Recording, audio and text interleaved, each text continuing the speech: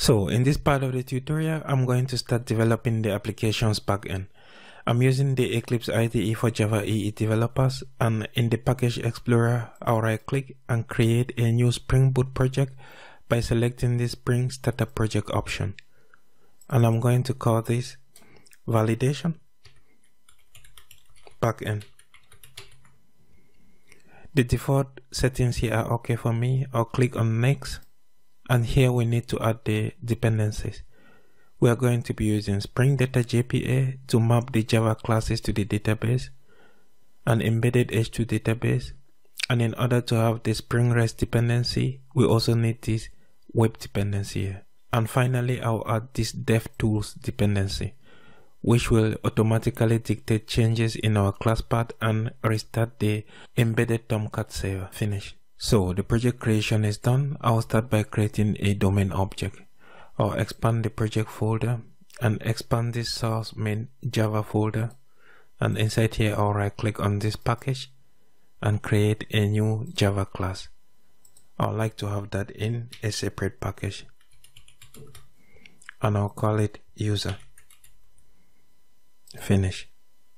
This user class is going to have the following fields: private, string, email, which will be the user's email, private, string, name, private, string, password, private, string, age,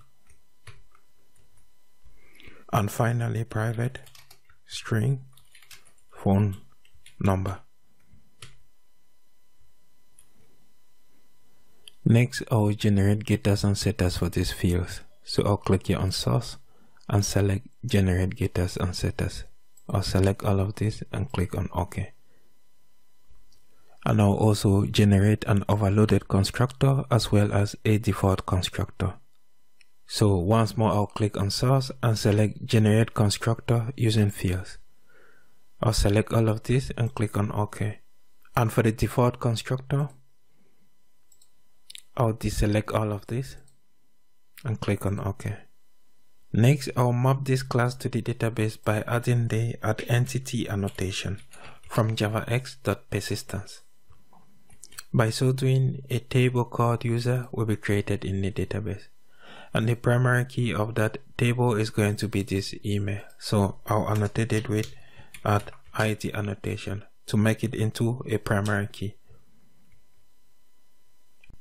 Next, I'm going to add validation annotations to these fields. For the email, I'm going to annotate it with addEmail annotation. This should be from javax.validation.constraints. And this is to ensure that this field is an email address. If it is not an email, we are going to get an error along with a default error message. So I'm going to override the default error message by setting here the message to please enter a valid email. I'm also going to annotate this field with the @notBlank annotation, which is to ensure that this field is not empty before it is being saved in the database. Now, it is worth knowing here that this ID annotation takes care of that. But with the @notBlank annotation, we have an easy way of passing back a message to the client. I'm going to set the message here to please enter an email. This should be enter, or maybe enter your email. So next, I'll just go ahead and copy this annotation here and add it on the name. Then I'll change this to please enter your name. I'll also add here the @size annotation and set the minimum value to 2 characters. The message here, I'll set it to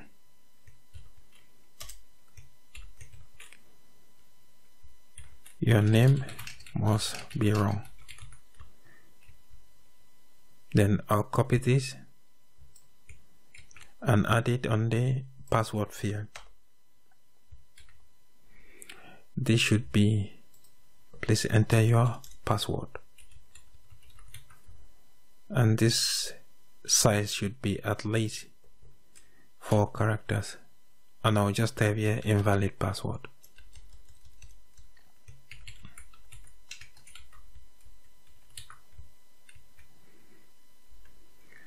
Enter at least 4 characters.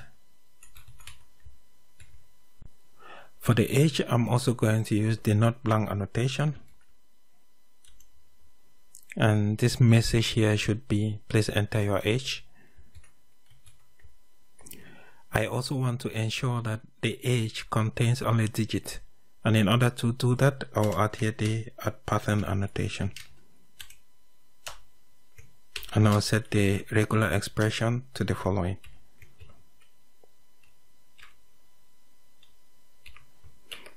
So //d, this is to ensure that we have only digits here, and I'll also add the following curly braces and set it to 2, meaning the digits should contain only 2 numbers. Then I'll also just go ahead and copy all of these and use it on the number. So I'll set this to at least 7, and this should be please enter your mobile number, or just please enter your phone number.